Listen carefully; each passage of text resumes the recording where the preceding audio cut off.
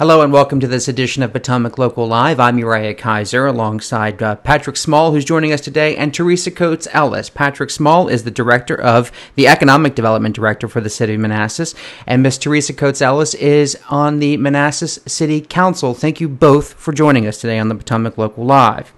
What we're going to be talking about today is the future of the Mathis Avenue corridor. As many of you know, Mathis Avenue is located right outside downtown. It is home to one of my personal favorite restaurants, Tony's Pizza, and it has been a long time home to a Peebles department store, a J.E. Rice hardware store. It was the longtime spot of a movie theater, and of course, Nathan's Dairy Bar, right there. All popular attractions on Mathis. There has long been talk about redeveloping this area, so we thank you both for coming on today and wanting to talk about this redevelopment plan because a lot of people are curious about it. So, Ms. Small, I'll start with you. Why do we want to redevelop this part of the city? So the Mathis Avenue corridor is more than just Mathis itself. When we refer to the corridor, we're also talking about Centerville Road.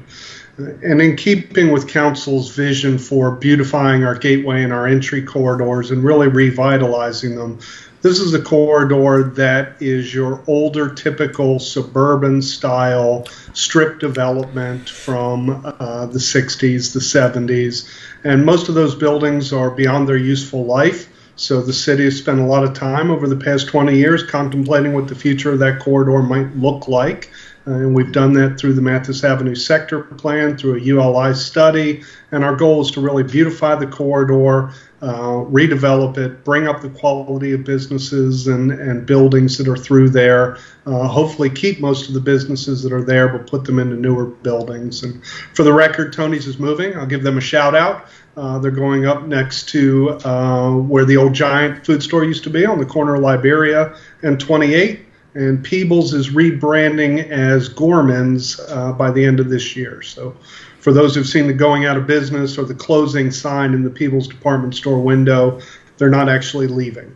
Miss Ellis, I talked about, obviously some of my favorite spots and some well-known spots, and many of them restaurant and retail, but there are office spaces over there as well. It's not just restaurant and retail. Can you give us a description of for those who aren't familiar with this corridor, the types of businesses that are in that Mathis Avenue and Route 28 corridor?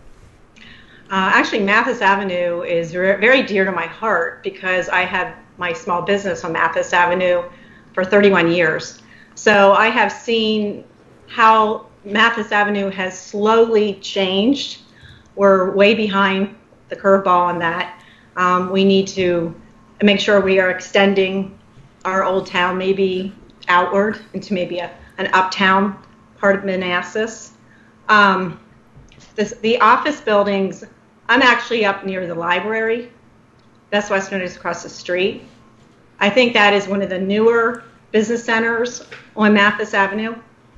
I can see Liberia from my window. So seeing the progress with Liberia, now it's a park, has trails, public restroom. That's just exciting. There is Samantha's Corner. There is a high-rise, the Apple Credit Building, that has our school headquarters in the top center office. What else is one? We have some car dealerships on the Route 28 corridor, at least one over there. Is that correct? A lot of car dealerships. Yeah. Parking lot, retail. There's some vacancies that would be great to fill. The bowling alley and also the movie theater. So some big pieces that have become available. So let's talk big picture here real quick. What's the big idea for this area? We've covered at Potomac Local. We've written a lot about your downtown, right? We know that you want to see downtown the most urban, the urban core of the city of Manassas, if you will, and no more open parking spaces, parking garages, walkable everything. Is that the same goal here for Mathis as well? What's the big idea? I think more of a mixed use area. To have some buffer from our existing residential. If there's any redevelopment, have some new housing go on. Also, like we have at Messenger Place, with some commercial on the bottom, residential on the top. Which is the new large, the 5-story building in downtown right across from City Hall, in Messenger Place. I think one of the most important things is to update the streetscape, to make sure it's a beautiful gateway for our city, and connect to Old Town Manassas. I know my staff walks and rides bikes to my office. Definitely needs improvement. It's walkable. We now have the cross lights for people to. That's been there for a couple of years, but people will walk if we are connected, and they will use the bikes as well, and that will help in our traffic situation. So what types of businesses are we thinking would be a good fit for this new vision of a Mathis Avenue corridor? So as Councilwoman Ellis said, a mixed-use type of environment where you have some small businesses like are already in there in some of the strip centers. Fauquier Bank is another one that spent a good bit of money reinvesting in that corridor as well. So buildings that are attractive like that, higher, better use of some of the properties through there. And again, as Ms. Ellis said, the revitalization of that corridor starts with beautification, starts likely with public investment, streetscape work, and making it a more attractive environment, and then hoping that the private sector follows along and invests its money in the corridor as well. So office uses, retail uses, residential uses. She mentioned the school board building, the Apple Federal Credit Building. A few more of those in that corridor would be wonderful to have as well. Will this sort of the vision for this new redeveloped area, will it compete with downtown? I think it complements downtown. As we look at how our downtown can grow, and downtown's really the center of the community, obviously, hence downtown, but sort of the vibrancy, the cultural vibrancy, the retail vibrancy, the restaurant vibrancy, the entertainment that we do with our special events makes this sort of that urban core. But there's really no boundary to what the downtown of the city can really look like. It's certainly surrounded by some residential neighborhoods, historic, others established that are going to stay residential neighborhoods. So as we look for ways to push downtown out and grow that walkable, bikeable environment, add new businesses to the city's tax base and as amenities for our residents, there's really a couple directions you can go. And we're looking at one of those in Grant Avenue and the opportunities that are there, and those plans are progressing. You have the ability to go a little bit out 28 towards the courthouse, as well, and then really up this direction, up 28 and Mathis. So downtown will always be and have the character that it has, and much of downtown is protected because of its historic nature, and there are limited development opportunities in downtown. So as you talk about growing your downtown, as Ms. Ellis said, headed out Mathis and 28 is a natural way for us to go. When you said Grant Avenue, I assume you mean the Grant Avenue where near Georgetown South, where the city has acquired land for a new public safety building and plans for streetscaping improvements along that corridor. Is that correct? That's the area you were referencing? Yes, so you have the streetscape plans, you have the new public safety building, and then also some conversation the council's been having over the past couple of years about the museum property and the undeveloped area behind it in between Main Street and Grant Avenue. In the current downtown, it is an historic district, right? And that sort of sets it apart from other neighborhoods throughout the city. Is it the intent to extend the same rules and regulations that those who own property in the historic district, for instance, if they want to make a change to their facade, they have to go through the architectural review board. Those businesses on Mathis in that corridor, is it the idea to extend those same rules and regulations out to that area too, to make it more a unified look for the entire city? I'll field that, Teresa. There's been a lot of conversation about Annenberg Manor specifically and extending the historic district out to potentially cover Annenberg. Clearly, that's a historic property.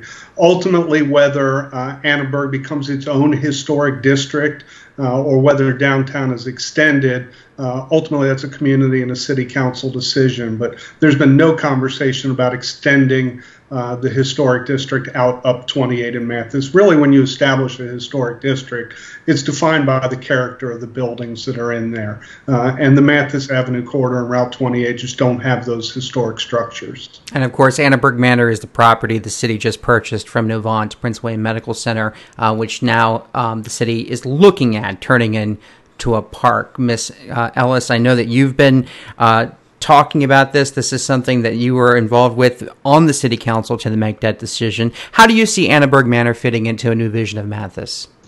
Well, it's already a park. The public can use the grounds. They cannot go in the building.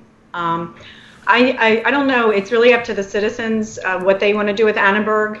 You know, as a council, we had funded it to be, secure, but we have not decided what we're doing with it yet. It's all new.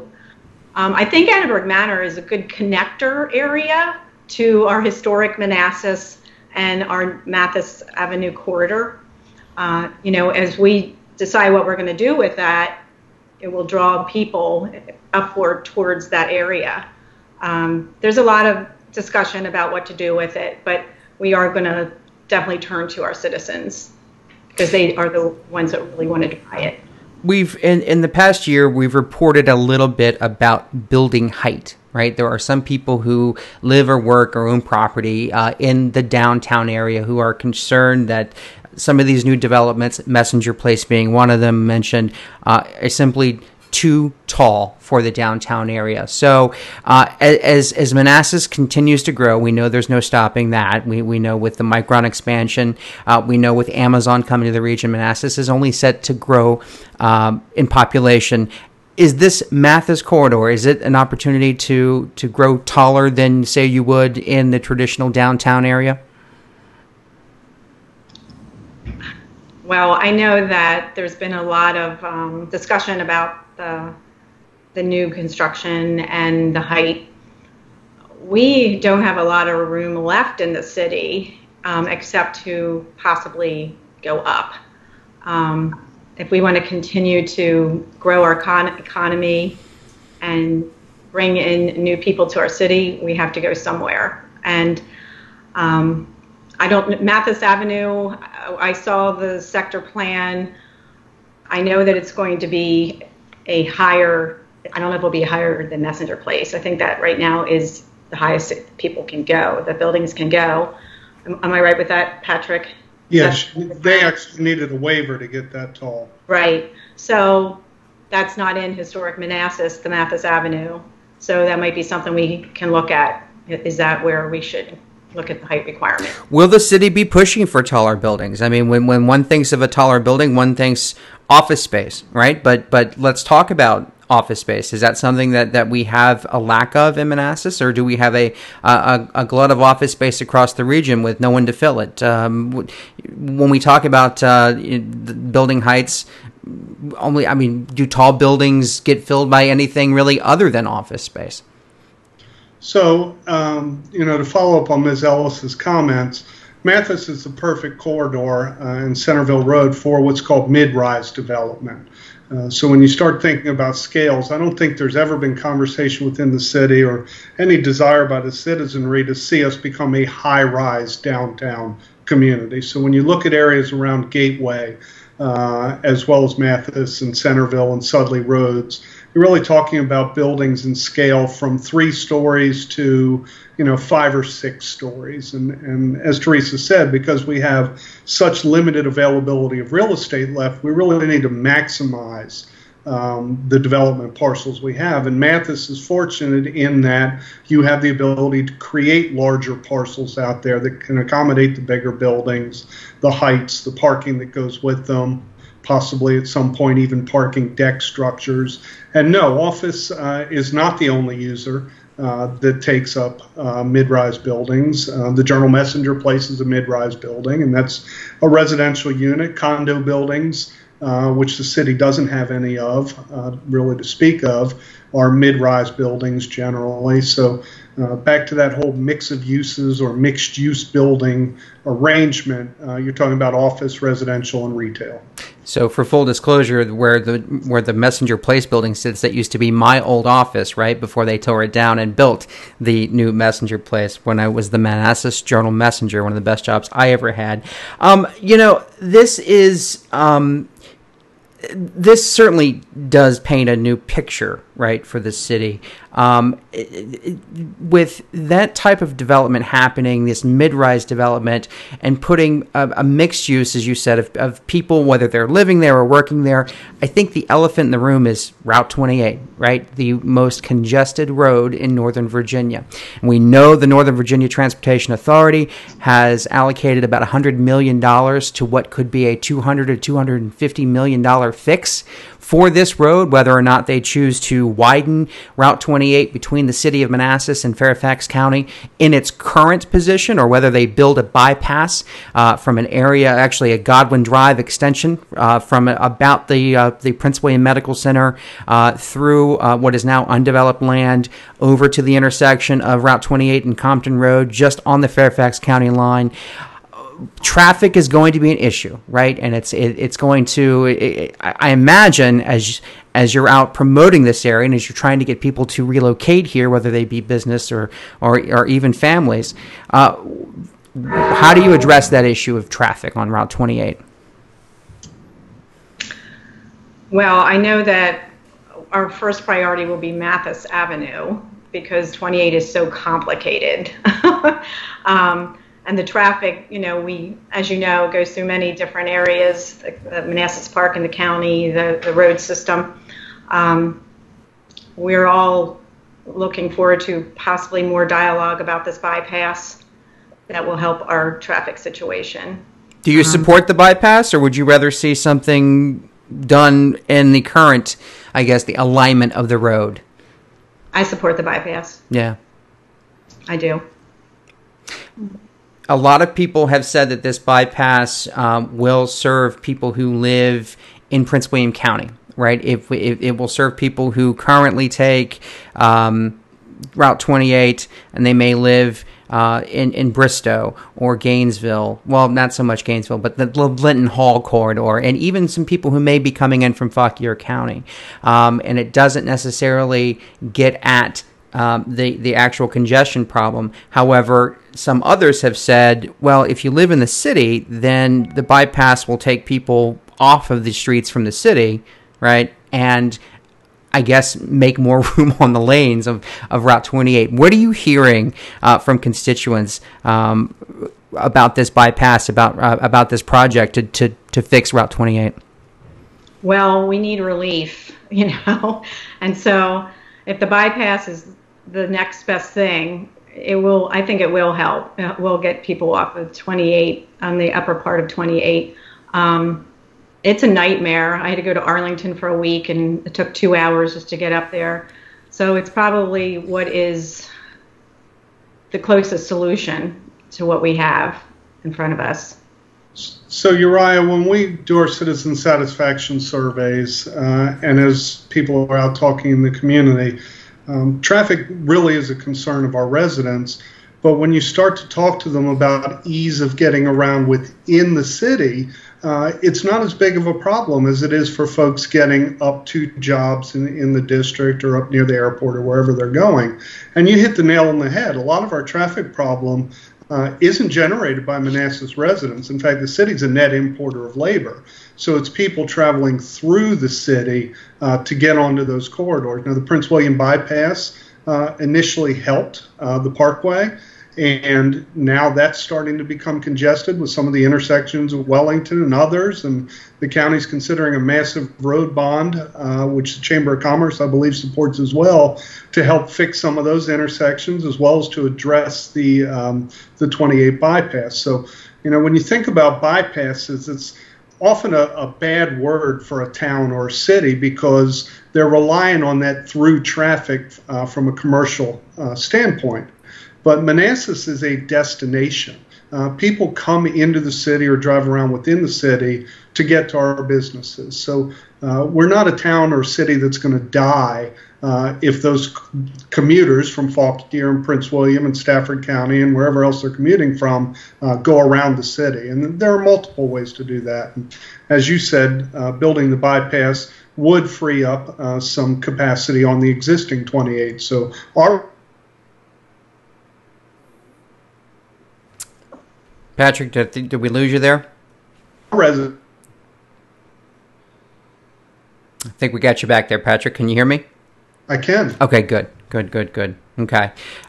So where we lost you is you were saying that the route, if a bypass were built, it would free up some existing capacity in the city on the existing Route 28 lanes.